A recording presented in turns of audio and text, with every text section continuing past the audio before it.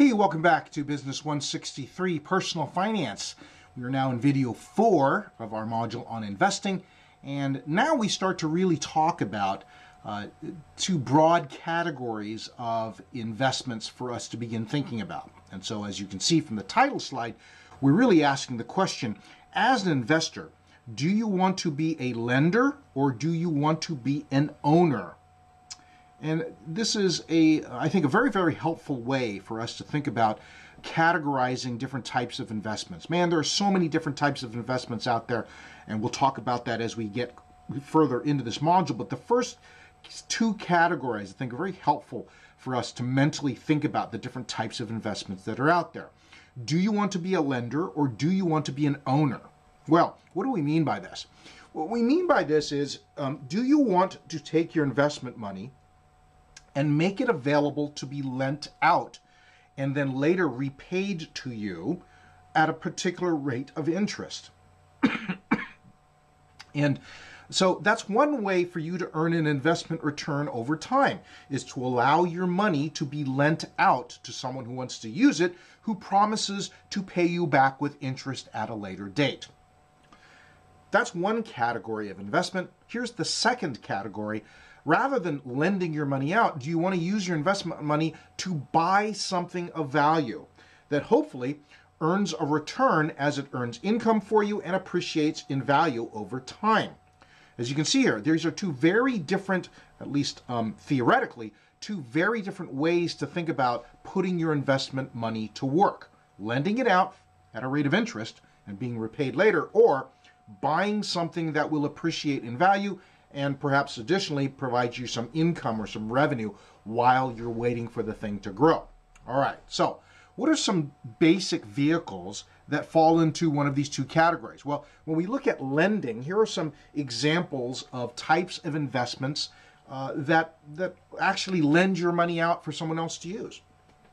There is, of course, the traditional bank account. I don't know if you've ever thought about that, but what happens when you deposit money in a bank account? Well, what you are doing, if let's say you have a savings account at, or a CD, certificate of deposit at Bank of America, when you deposit that money in, Bank of America uses it to lend out to their customers in what ways? Well, for instance, car loans or mortgage loans, right? Whatever types of loans that Bank of America might make. And then they collect the money back, right? When they collect the loan back, they charge interest, and of course the difference or the spread between what they're collecting in interest and what they promised to pay you on your bank account, well, that's how they make a profit. But what you're doing in theory, right, in concept, is you are allowing them to lend your money out and they promise to pay it back to you with interest. Well, there are other vehicles like this. That's essentially what a savings bond is. A savings bond is a promise to pay you a certain amount once that bond reaches maturity over time, right? And you buy it at a discount and allow the U.S. government to use that money during the time in between your purchase and when they pay you back, right? The same is true with a government T-bill or a treasury bill. You are allowing the U.S. government to borrow money from you to do all the things that federal government needs to pay for, right?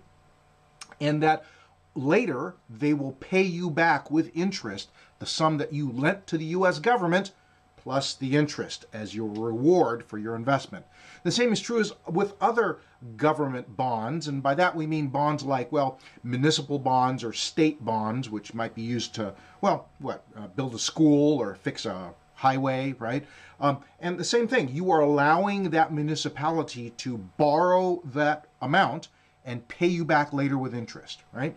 And finally, the last category of a corporate bond, well, that's a company who is asking to borrow money, which they promise to repay to you many years later with interest. All of those are examples of investment vehicles that you may have heard of, but you may not have thought of them conceptually as, well, I'm actually lending money to these entities and they're going to pay me back later.